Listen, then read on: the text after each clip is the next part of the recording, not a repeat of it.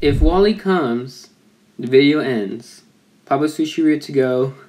Please next. Well, you didn't ask for a second shout out and I didn't give that to you, so this is the least I could do by making your request the next video. Alright, we're back in Papa Sushiria to go, 2 days in a row, since our last challenge was Sushiria. So, yeah, if Wally comes, the video ends. Pretty simple. So, let's get started. Alright. So looks like we got Caleb as first customer. Alright. So we gotta keep a lookout for Wally.